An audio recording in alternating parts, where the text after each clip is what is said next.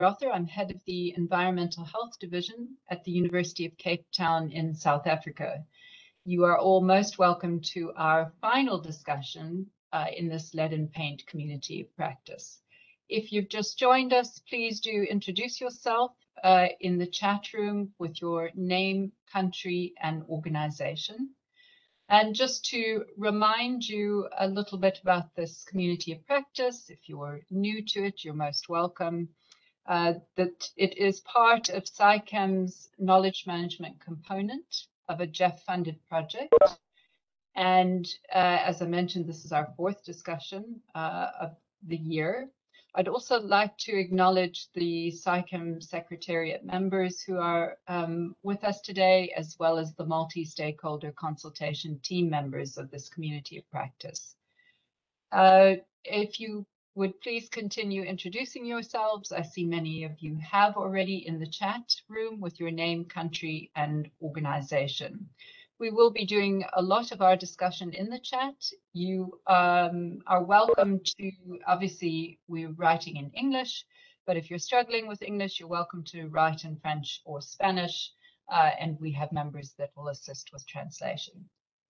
So the aim of this Lead and Paint Community of Practice is really to foster a discussion and share experiences with different stakeholders. And we have different representatives today, which you can see from the introduction, to address key issues related to lead and paint globally. And it's really for an opportunity for us to identify key and emerging issues to contribute to the current discussions and deliberations for the sound management of chemicals and waste beyond 2020. And we really do this as a peer-to-peer learning exercise. It's not a webinar, it's a chat, really a discussion, and we encourage you to make sure you can find the chat function, introduce yourselves and become familiar with using that space for where we will be discussing. If you are having technical issues, we do have a WhatsApp group. The link is on the screen, and you're welcome to join there, and you'll be assisted with any technical problems. Please do, I see many of you are joining now, please do continue to introduce yourselves with your name, country, and organization in the chat.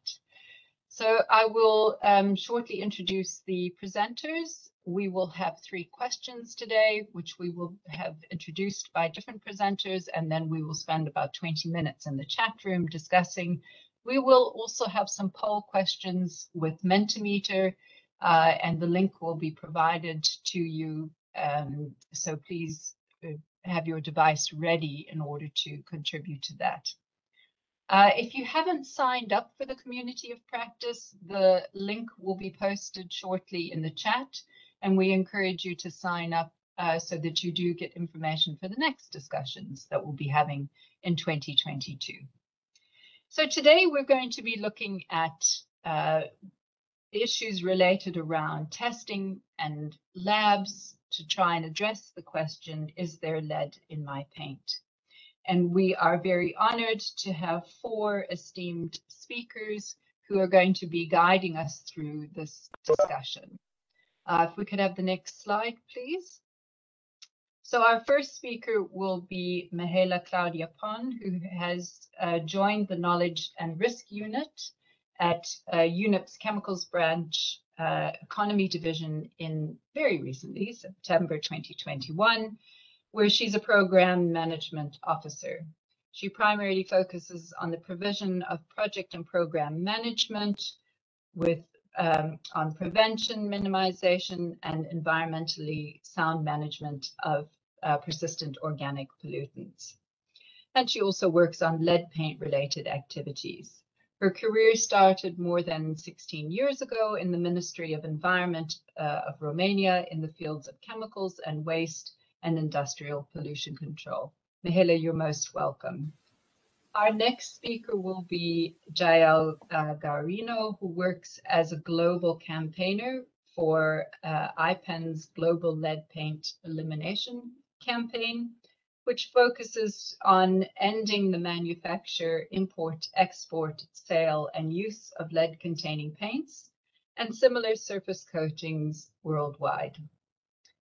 IPEN is a global network of NGOs in over 125 countries working together for a world in which toxic chemicals are no longer produced or used in ways that harm human health and the environment. JL, you're most welcome, and thanks for joining us today. Our third presenter will be Tamar Berman, who is a chief toxicologist in environmental health at the Ministry of Health in Israel. She's involved in policy decisions on environmental chemicals, including pesticides, chemicals in drinking water, and chemicals in consumer products. Tamar conducts research on children's exposure to environmental chemicals in paints, flooring materials, drinking water, and environmental tobacco smoke. You're most welcome, Tamar. Thanks for joining us.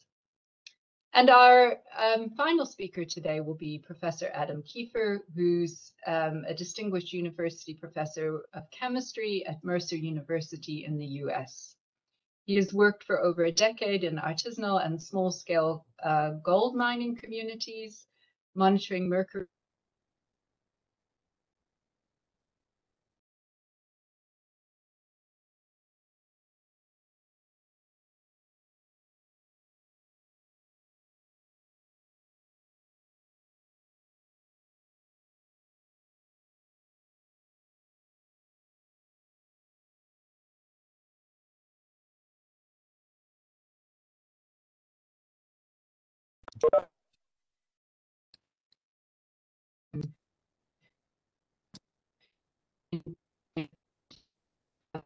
Dr. Kiefer, you're most welcome. And so you can see that we have quite an esteemed panel.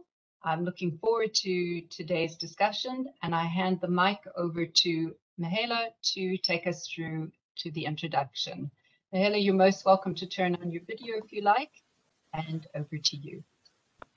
Thank you so much, Andrea, for the introduction, and I also want to welcome all the participants. I see we have a large number of participants today, so it's an honor for me to take part in this, in my first Community of Practice meeting. So basically, I will walk you through what we'll introduce today into this meeting. So lead paint testing is a key element to the UNEP model law and the guidance for regulating lead paint. These two instruments are assisting countries in establishing and implementing regulation on lead paint. The objectives of the paint testing could be various. So, for example, one purpose it could be for awareness raising, to inform consumers on the lead content in paint, and to inform advocacy to build momentum in the country towards the development, adoption, and implementation of legally binding measures such as laws, regulations, standards, decrees on lead paint. But also lead paint testing supports the compliance checking in order, for example, to determine if the paints meet the regulatory requirement for permitted lead content, but also to obtain the required documentation for compliance with the lead paint limit, for example, through third-party laboratory testing, as to support the declaration of conformity, but also to check compliance with regulatory limits on lead paint and to monitor enforcement if we are talking about government agencies that are supposed to do this monitoring of compliance.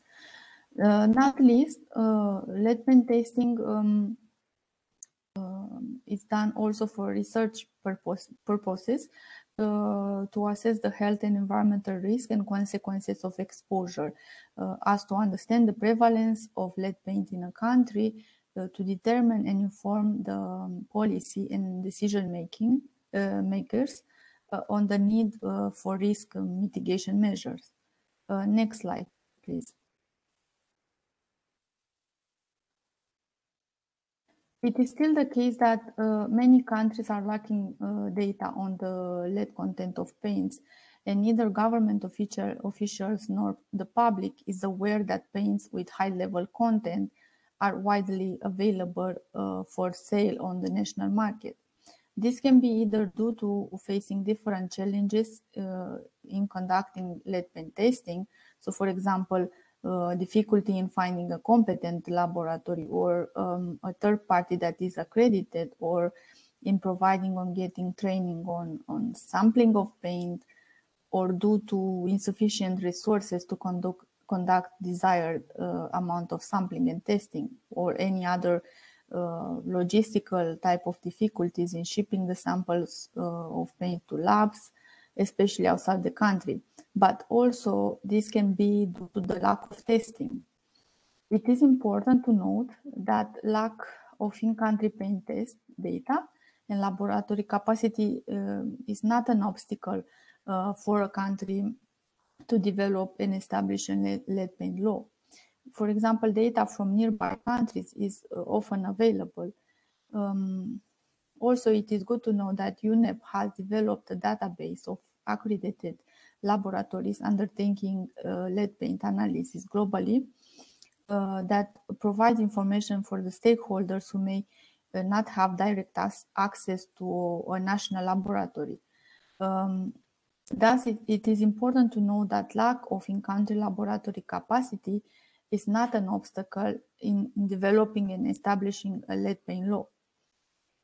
Worldwide, there are available testing methods that vary from portable devices like XRF to laboratory analysis. Even limited testing of lead paint would make a big difference in developing lead paint policy around the world, thus supporting the characterization of lead paint problems and the importance of monitoring the implementation of new laws.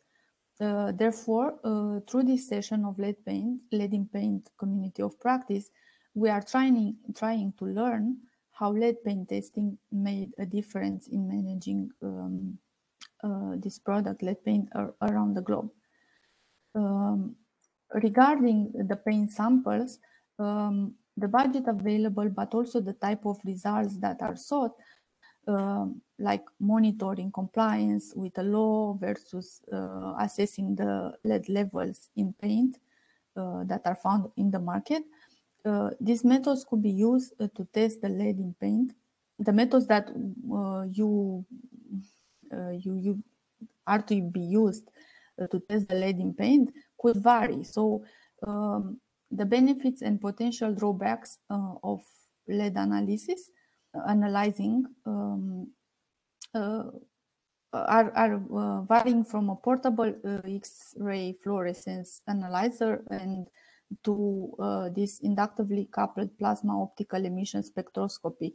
And this will be briefly highlighted throughout this session today. Next slide, please. Therefore, we are inviting you to ask questions to the presenters, but also to each other about lead paint testing, as well as to share your experience on how this activity supported lead paint management in your country, region, or at global scale. Thank you so much.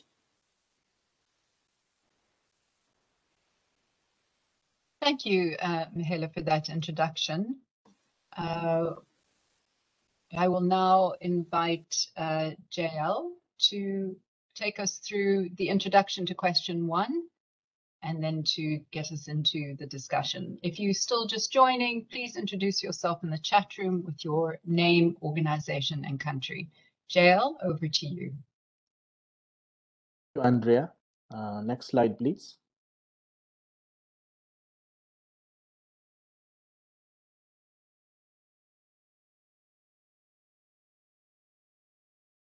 Could we have the next slide, please?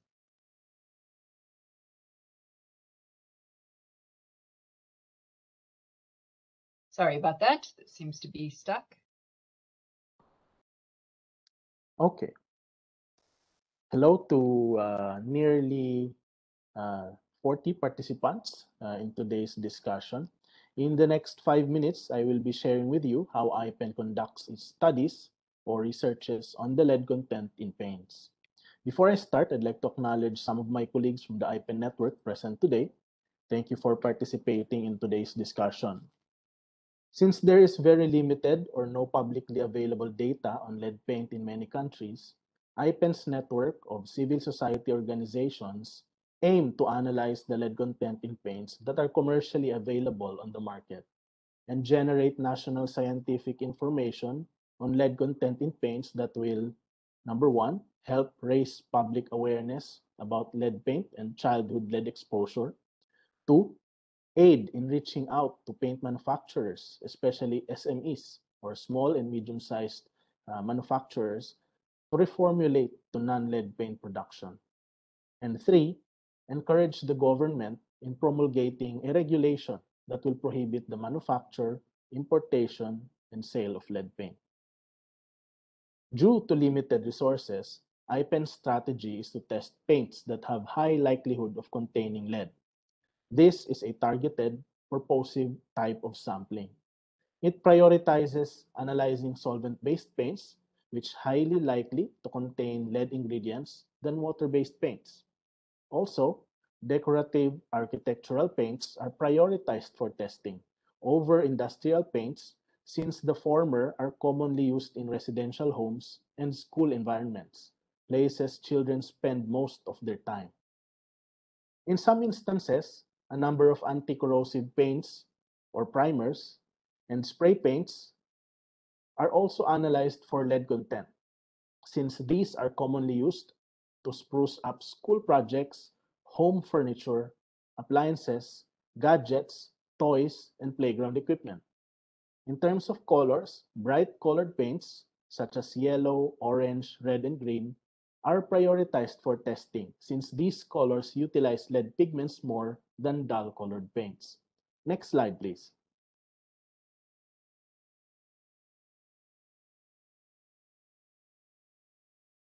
Next slide, please.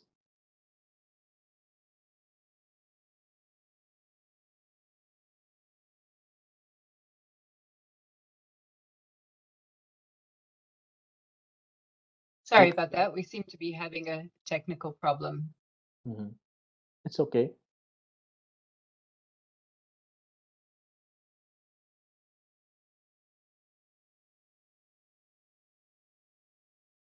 Perhaps we could, Eunice, could you maybe restart again? We're not seeing the slides.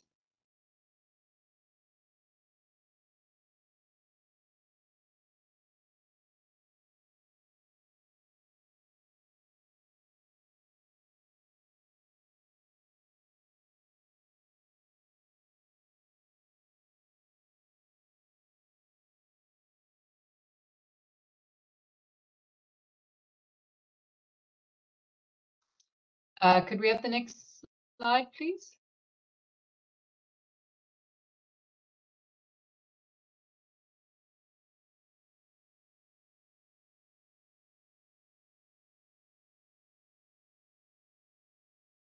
We're still waiting for the next slide.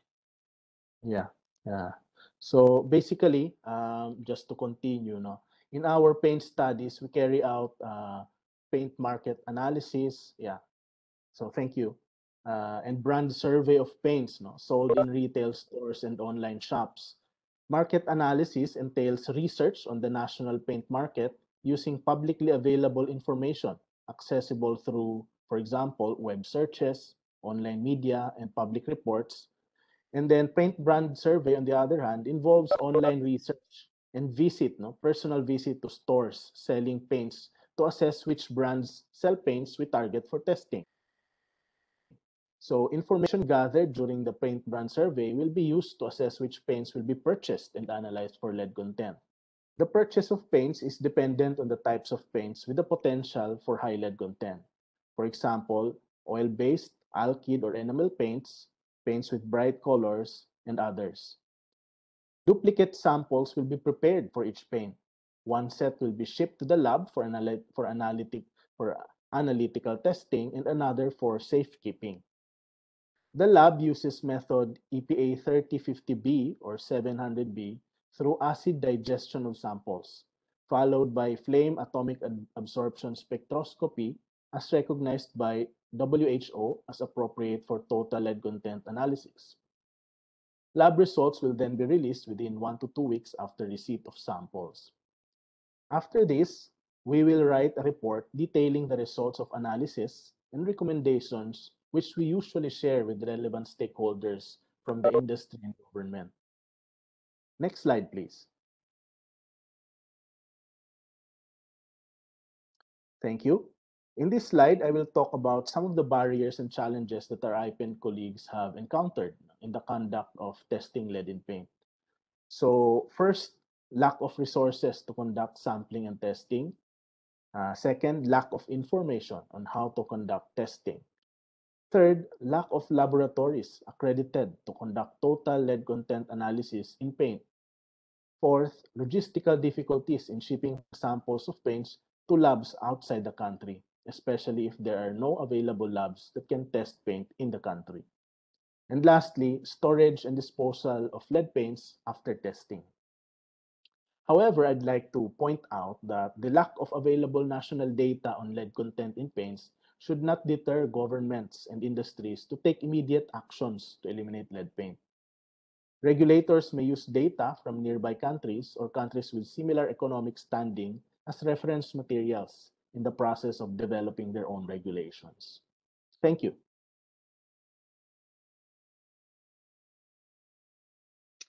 Thank you, Jael. So if we could have the next slide, please. We will now move into question 1. So why is paint testing being conducted in your country? And if it's not being done, what are the barriers for this testing to take place? And make sure you can find the chat room. On the right-hand corner at the bottom is the chat icon, and we'll be in there for 20 minutes. Jael, you're welcome if you want to stay on and respond to some of the questions. You're welcome to do so. I'll see you all in the chat. Thank you. Thanks very much, Jael, for taking us through question 1 and those important points. And Tamar, I hand over to you to take us through to question 2. Next slide, please.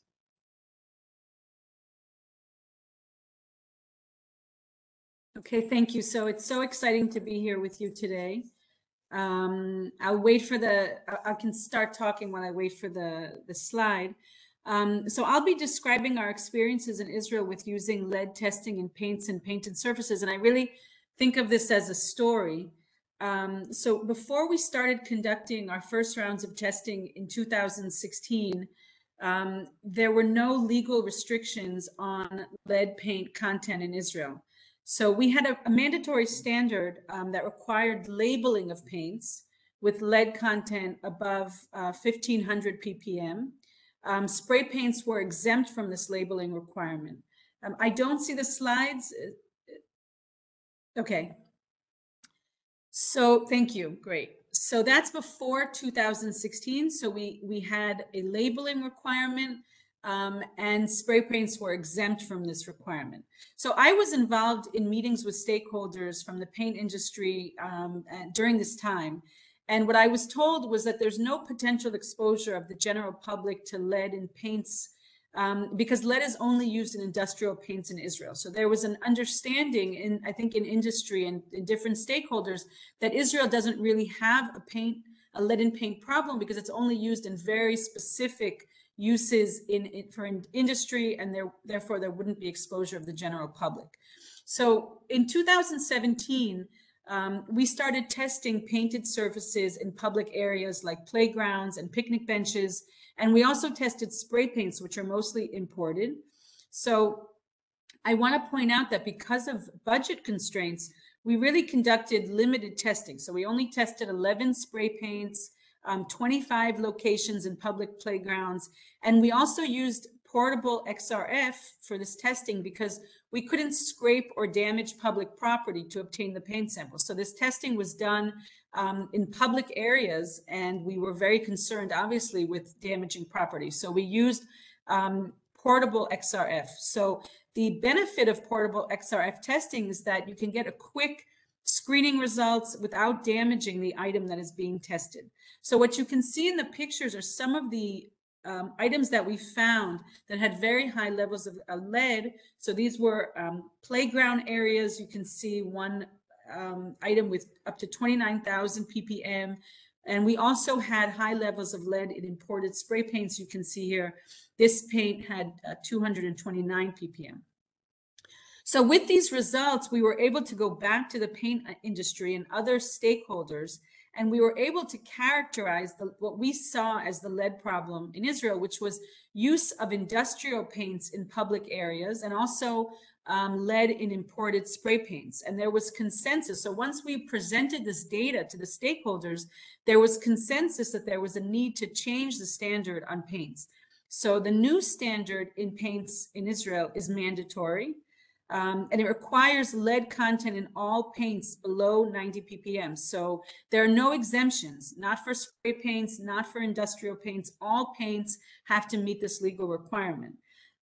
Industry representatives asked for time to reformulate the industrial paints. And of course, we're given, I think there was a lot of discussion about how long they would need.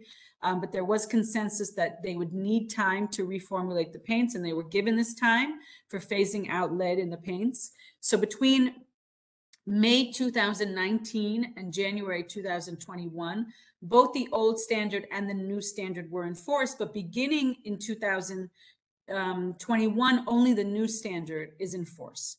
So I use this slide to talk about using testing to characterize or understand our country's lead and paint problem. But in the next slide, I want to talk about using testing for compliance. So if you can go to the next slide. So it's easy to think that once you pass a new legislation or standard, then the work is done. But we really learned that it's very important to remain vigilant and to follow up with testing to evaluate the impact of the new standard. So in early 2021, once the mandatory standard was already in force, we tested 22 spray paints on the market. And once again, we used XRF testing and we collected a small number of samples. So we really collected only 22 paints, but what we found was that 7 out of these 22 spray paints had lead concentrations that were above the 90 ppm. And there was maximum concentrations that were up to 8,000 ppm, meaning that our new standard alone was not effective in getting lead out of paint. And I think what we learned really is that we needed to do more outreach efforts. So I think originally we had done a lot of outreach efforts with manufacturers, but we realized that we need to do more outreach efforts with importers to raise awareness about the new standard. And I hope this short description of our experience in Israel is a helpful example of the importance of testing, both for understanding whether the country has a lead and paint problem and also for ongoing compliance. Thank you. Thank you, Tamar, for that introduction. We'll move on to the next slide and for highlighting some very important points leading us into question 2. So how has the lead testing made a difference in your country? And if you're not testing, how could it be helpful? So Tamar gave you some examples of Israel. It would be great to hear what you have to think in your country. So we'll go back into the chat room and discuss, and we will have some poll questions. And Tamar, you are more than welcome to stay on and respond to what you see in the chat. Sure, thank you.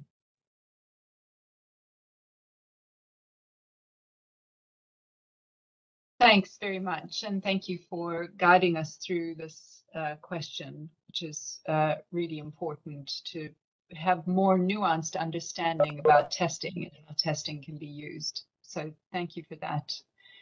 We're now going to move on to question 3, and I invite Dr. Adam Kiefer to take the floor. And next slide, please, if we can go on to question 3. Adam, are you with us? I am, and I'm ready to go ahead and get started. Thank you so much for the introduction and this opportunity. While we're waiting for the slides to get up, the theme for today's discussion is there lead in my paint? But there's a natural follow-up there that many of you guys are interested in finding out, which is, how much lead is there, and how do you know how much lead is there? With all the information that is available in terms of selecting an analytical technique, how are you going to go through to decide which technique is right for you? And this leads to two big questions that you really need to answer first. And the first question is, what's the purpose of my analysis? And you heard Tamara and JL both speak about using portable X-ray fluorescence analyzers to screen for lead-based contamination, and to do so highly effectively, to change a national conversation in the case of Israel. And similarly, JL talked a little bit about lab-based spectroscopy, specifically ICP-OES, for the quantification of how much lead is in paint. And so realistically, that's the first question, is what's the purpose of your analysis? Are you screening and looking at a large number of samples, or are you quantifying? And really this comes down to, are you analyzing new paint out of the can for compliance, or are you analyzing legacy paint for exposure? The real thing here is that your needs are going to dictate the analytical technique that you choose. Next slide, please. So the first tool that we're going to talk about is, and perfect, is portable X-ray fluorescence analyzers. They're an excellent screening tool. They are widely used. They provide fast analysis, no sample prep. They're relatively inexpensive. And once you purchase a unit, the cost for running samples is effectively zero, especially if you're going to be using them in the field for legacy paint that's already on an object. But they can be used in the lab as well. The analyzer itself can be used to analyze tens of thousands, if not even more, samples, and typically they require few consumables. One of the huge benefits is it doesn't require you to use conventional, what we call calibration or certified reference material. You're not going to need to necessarily develop your own calibration curve. It's all done for you. And for that, there's a point and click component of this that is highly desirable. But it's worth that we talk a little bit more about this. These techniques, the PXRF can be used highly accurately, but it's going to require additional work. It's far more typically than just a point and click approach. The other thing too is that this technique also oftentimes measures what we call lead loading, which is the amount of lead per area as opposed to concentrations. It takes a lot of work to ensure the accuracy of this technique. And so oftentimes we utilize it for estimation and screening as opposed to quantification. And you can see the work that we've done with the Guyanese government in Guyana using this technology for screening. Next slide, please. So as opposed to PXRF, what if you need to monitor lead concentrations specifically for accuracy? What if you need to ensure that the readings that you have are accurate? Specifically, what if you need to ensure that a manufacturer is complying with the law? Next slide, please. In that case, oftentimes you'll see people use lab-based technologies such as ICP-OES, inductively coupled plasma and optical emission spectroscopy, and that's a lot of words. But GFAAS, graphite furnace atomic absorption spectrometers, are also used. These are highly accurate, and they're lab-based. You're not going to ever pick these up, put them in a backpack, and walk around. They're very heavy, they're very expensive, and they require a full lab for use. But one of the reasons that they're highly accurate is because they require a full laboratory. The operator is going to develop a calibration curve. You're going to be able to use what are called certified reference materials, standards that have a known concentration of lead in them. And you're going to be able to apply what we call an acid digestion, and you've heard this term before, which gets rid of the solid components of the paint and basically dissolves the lead, and allows you to analyze them without any matrix or substrate concerns, basically getting some of the things that might affect the accuracy of your analysis out of the way. The downside is this requires trained personnel and a decent budget, as we've heard before. There's a reason that this method or these methods are the standard for quantification for lead and paint. They're highly accurate, and we use them for quantification. Next slide, please. And so the next slide is really a little bit of our work in Guyana that we've done with the Guyana Geology and Mines Commission. We utilized PXRF as a tool for screening, and it was fantastic, but we found that we needed to take care when interpreting the results. The PXRF was used for screening to tell us where to collect samples, specifically for further analysis for ICP-LES. Our results showed that paint in Guyana ranged from no lead whatsoever to 250,000 parts per million is quantified by the ICP. The good news for us is that anytime the PXRF determined that there was lead in paint, the ICP backed that up. And so the XRF was very useful in this. One of the things that we found, though, was oftentimes the PXRF actually underestimated the amount of lead in the paint. And to that end, we were thankful to have the ICP to help us quantify that.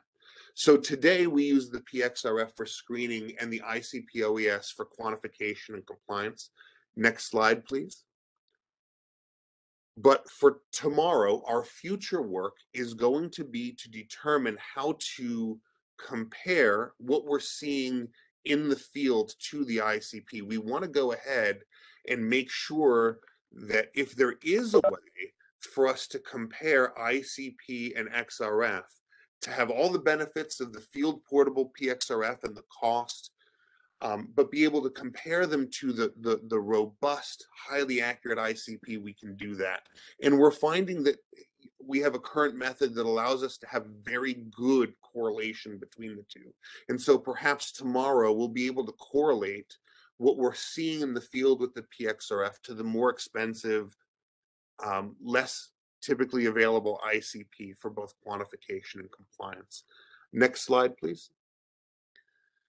And so in terms of getting the discussion started, we're interested to know what methods you've used to determine concentrations of lead in paint. And if you've not tested, what type of methods would you consider using? Now, there's more methods than what we have talked about here. And so we're really interested in getting that feedback. To kind of go through and start this, I know that a lot of this will happen in the chat, but I already see a question to start off. For testing new paint with portable XRF, is it possible to paint a surface first, let it dry, and then test with portable XRF? It absolutely is, Angela. And that is some of the work that we've started doing in Guyana. We followed a method that we first saw done by Perry Gottesfeld in Cameroon, where we painted glass louvers and we scraped the new paint off and then analyzed them in the field. What we found is we got much more accurate results by doing this, as opposed to, but we had to scrape it off and then homogenize it first to make sure it's uniform. And that's where we get that good correlation.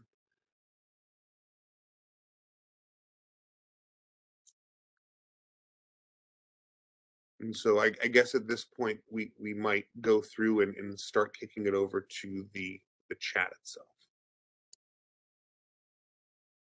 Yes, indeed. So everyone is invited to go to the chat. And thanks very much, Adam, for now really going into the technical details of how one can do testing, and that it is applicable in countries like Guyana or South Africa, which is good to hear.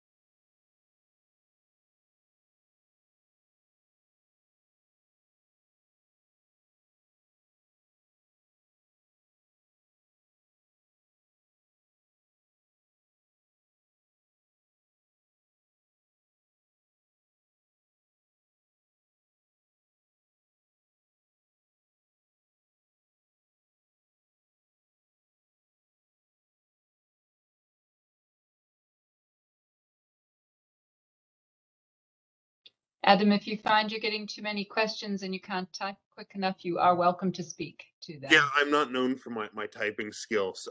So a couple things to point out. Tamar, you ask a great question. If a country can only do screening and not quantification with lab methods, absolutely. I would actually encourage under most conditions that everybody starts off with PXRF. PXRF provides you with the opportunity to, one, identify that there is a problem, and to do so rapidly and inexpensively. Once you're able to identify the problem, then you can get into more of the conventional testing. I shouldn't say conventional testing. You can get into more of the laboratory-based testing with ICP. Identifying that there is a problem is remarkably important in beginning the conversations like we're having today. In Malaysia, we use PXRF to test scrape paint and spray paint, also sent samples to the US for testing in lab. Many times when using PXRF technology, it's used as a screening tool. And for environmental samples, for example, 10% of the samples might be sent off for confirmation to an existing lab. And to confirm those results. Are there published standard screening methods for PXRF? There are. I believe there's an EPA method, but oftentimes it depends on what matrix you're looking at, where the paint is. And so if you're interested in this, one of the most effective resources is actually US HUD testing. And there's a number of private companies out there that also do training specifically for this. That screening is available. Yep, and thank you, Angela, for EDXRF. It's ASTM that does it.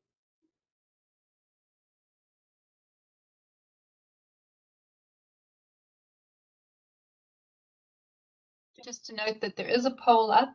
The Menti link is in the chat, and this time you can choose more than one answer. So please do find your way to Menti and let us know who conducts the lead paint analysis for your country. And if you want to comment about this question, you can do that in the chat. Thank you. Earlier in the chat, by the way, the WHO document that is used to outline the different techniques for analysis is very useful. For those of you doing compliance, I strongly encourage you to take a look at the limitations for some of the methods, specifically in terms of measuring for concentrations, to make sure that they match the samples that you're using.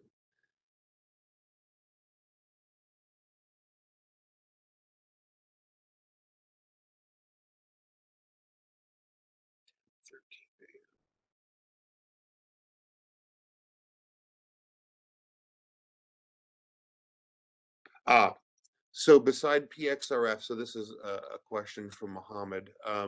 Beside PXRF, can you use any other type of XRF? And the answer to that question is yes. The benefit of PXRF is that it's field portable. There are laboratory XRF techniques as well, and there's standards for using these in the lab. Those typically can be significantly more expensive for analysis. And they require more knowledge on how to operate them. But yes, you can absolutely do that. For this talk, we highlighted PXRF simply because it's so common for use in the field.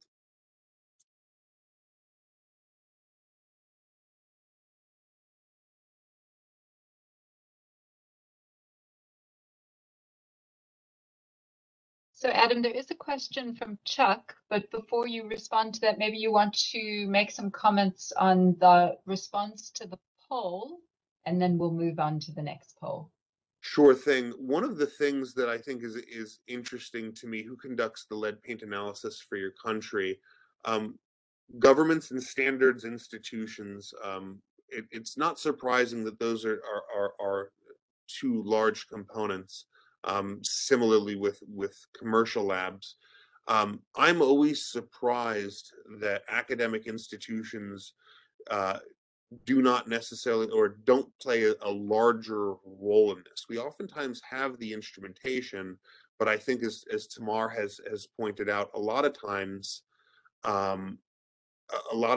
what we run into here is a lack of funds to do that. With regards to Chuck's question, I've not considered that. I'm not sure what sensors they're using at this point or whether or not they would work under these conditions. Yes, and Ken, I totally agree that Flame AA may be good enough with the lower detection limit of 40 ppm. I know that GFAAS is being phased out because it's not as widely used in commercial testing labs as well. But conventional Flame AA is significantly less expensive. It would still require sample digestion and the like.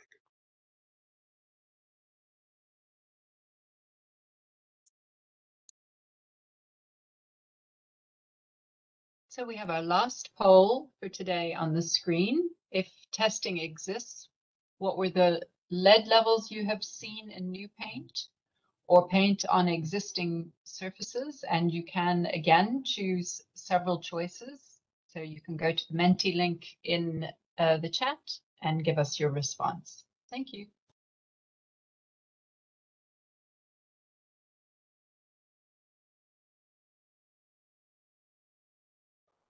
So there is a question from Andrew. I don't know if you can see that. Yes, I can. And Andrew, that might actually be a question for Ken. Ken, I believe you actually work with or for ASTM, if I remember correctly. And so you might have a better answer to that question than I do. I'm used to the Flame AA methods only going to 100 ppm.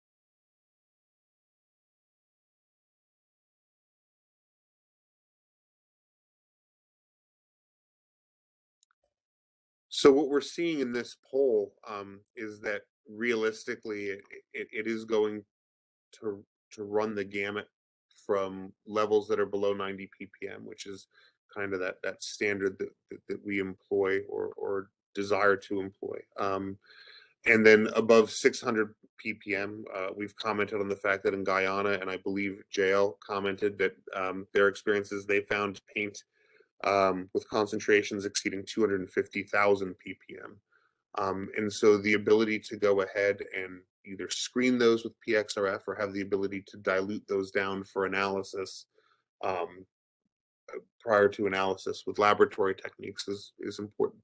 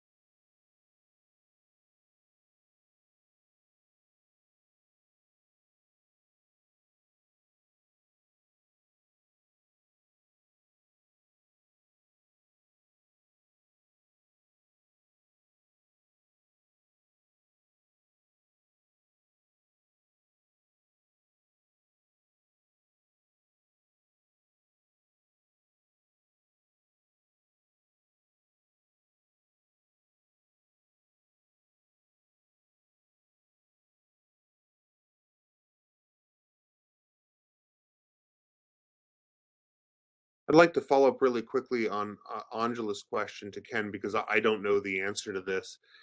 Is there a method at this point for Flame AA that can be employed to get detection limits, or I'm sorry, limits of quantification, I guess, below 100 ppm for Flame AA in countries outside of the US?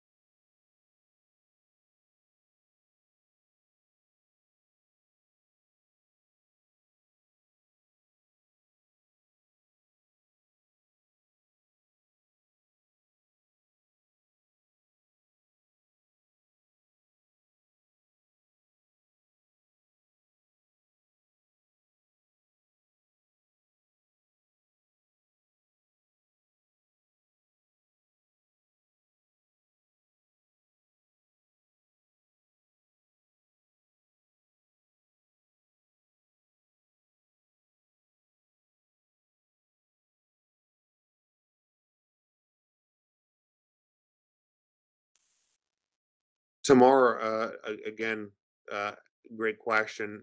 Academic institutions may be less interested in what's perceived as an old problem, not cutting edge. One of the things that I would say is continuing to identify that lead in paint is still a problem. Continuing to recognize that many of the common analytical techniques that academic entities have can be employed to combat this problem. And I think one of the things that we do at Mercer that is pretty effective is acknowledging that science can be employed as service. Is a way to take an old problem and make it cutting edge, to be able to utilize students to be able to have students appreciate that their brick and mortar classroom knowledge can be applied to a real world problem to help people. Might be a good way to convince them that this old problem still requires people to further understand and explore options for it.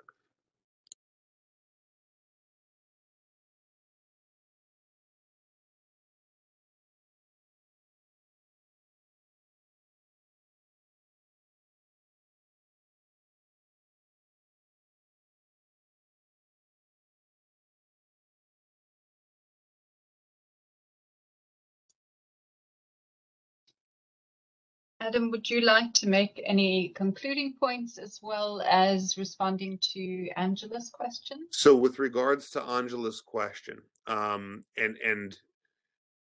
part of the thing that happens here is that there's EDXRF is really kind of the standard now for portable XRF. There are many different applications of XRF technology. There's total reflection XRF, which uses a much steeper angle and a much thinner film. I think it would be beyond the scope of this conversation and the time that we have allotted to really go through the difference between those two. I would encourage people to take a look at the WHO document that was posted earlier in the chat, which does a good job of explaining the difference between laboratory-based XRF techniques and portable XRF techniques, and that's a good place to start. For those of you that have specific questions on it, you can Google me, and I'd be more than willing to respond to any emails that I receive with specific questions about that. And Andre, I think you asked me to do something else, but I lost it in the response there. Just really if you had any summing up points that you wanted to make before we conclude today's session. I think that the key thing here is that lead paint is still an issue. I don't think that based on the number of people that are here dealing with this, I think that it's not only an issue that is global, but one of the things we've not been talking about is how it affects human health.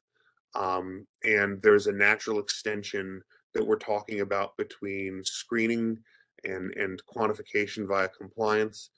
To be able to go through, we still need to do work to determine the toll that lead in paint makes on human health. And continuing on with these conversations, I think, is going to be very important to the future.